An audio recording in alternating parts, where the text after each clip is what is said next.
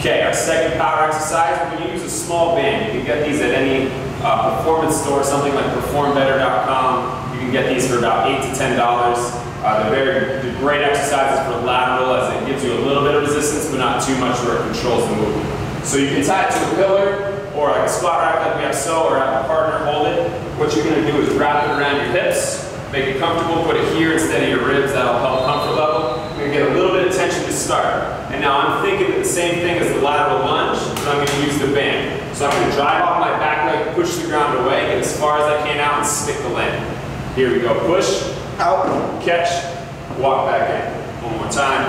Push, catch, walk back in. Do this about 5-6 times each leg. Now the second progression would be out and then a quick shuffle back in. So I'm staying in low position. Push out, push, recover.